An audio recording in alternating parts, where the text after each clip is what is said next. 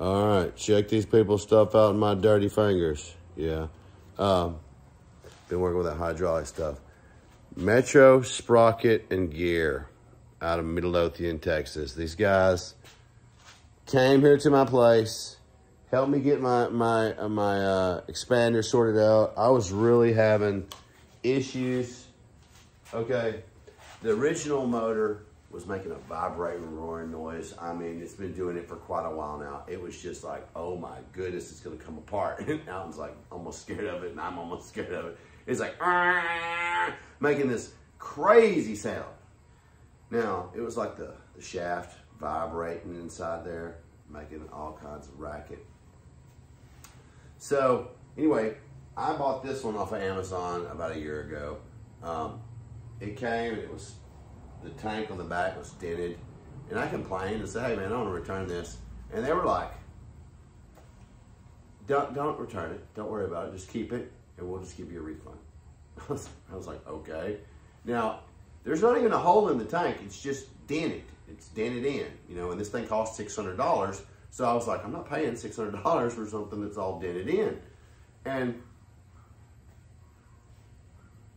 as I said, they said, we don't want to ship it back to us. You just keep it. I'm like, wow. So I got this replacement pump for free. Yeah, for free. So it's been sitting next to the expanding unit for a year, maybe a year and a half, because the expanding unit, it kept making that noise, but it kept doing its job. And I try to get all the life I can out of something before I just discard it. You know, I don't know, that's just how I am, rather than just go, oh, I'm gonna replace this thing and make it new, and where it doesn't make that noise anymore. I had the mindset it wasn't leaking or anything, it was just making an irritating noise.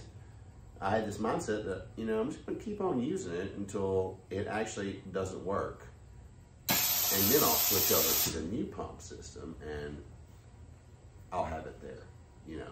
So that's what my intention was for buying the pump. So, as I said, I got it for free, so I just set it next to it. I didn't even know if it worked or did not work, or if it leaked or did not leak. I wasn't even certain until I put the fluid in it, because the tank had paint busted off of it, and it was actually crinkled, like where it landed on the corner of the tank. So I wasn't sure if it was gonna leak or not. But it's been there for, like I say, a year and a half, sitting there next to the deal. Well, the other day I turned on the unit, it flipped the breaker, stopped working. So I flipped the breaker and turned it back on and flipped the breaker again. And it was a race from me to the breaker box, back and forth for a few minutes there, flipping the breaker, trying to make that thing work. And finally I just said, you know what, before I burn the building down, I'm gonna just say that this thing doesn't work anymore. I guess the capacitor or something on that motor finally went, it wouldn't start up the motor. So, but anyway, done deal. So I took it out, set it to the side, pulled all the stuff out, cleaned up the unit got all the hydraulic fluid off of it. And I got this new unit that's sitting on the floor here. I don't even think you can see it, it's yellow.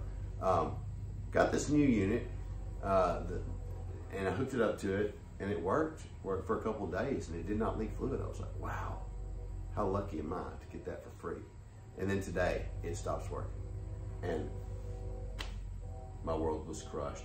So I called on Metro Gear and Sprocket. These guys here that I showed you, Metro Sprocket and Gear, excuse me, I said it wrong again. Called this guy, Jerry Robertson, and actually I went over there and his son was there, Brian, and he said, you know, send those pictures over to me and I'll show them to my dad and see what he says. And I said, you know, even if you have to sell me a new pump or something that's of higher quality than the one that I have, and y'all can rehook it up or whatever, I'll buy it from you. And he says, well, I'll tell my dad, and he'll get back with you when he gets back from the service call. You know, Brian's been in the business many years too. I mean, he knows what's going on as well. But regardless, very good experience with these guys. Jerry came over here to the house, deals with it for just a minute, and it's working. He says, you just have to reset this little deal right here on the end. He grabbed the Allen wrench and reset it and showed me what it was. and how the valve worked and wow, there we go. It's doing it. You know, he's fixed it for me. And then when I say, how much do I owe you? No, you don't owe me nothing. Man, that's saying something. That's good people right there. That's the kind of people if you want to do business with, you know, and that's the kind of people that you do want to pay. You know, I gave him this $20 for stopping by here, but because he was not even going to take it. I don't need any money. I said, no, man, please take it. You know, hell, you know, you did something for me. I don't expect that for free. You know, he wasn't going to resist it too much. You know, man, and I didn't let him. I figured, you know what, gas is very expensive, and you took time, which is worth a lot more than the gas or any of that other stuff, to come over here and try to get me back working right. People don't care about your time. People don't care about your energy. People don't care about much anything except what's going on in their own lives.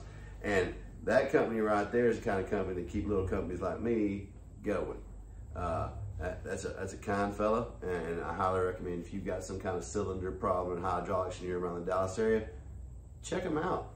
I mean, they can rebuild. You know, I've seen backhoe stuff in there. I've seen big, large cylinders that you know, they do all kinds of stuff. So, you know, check them out. That's the kind of people you want to do business with.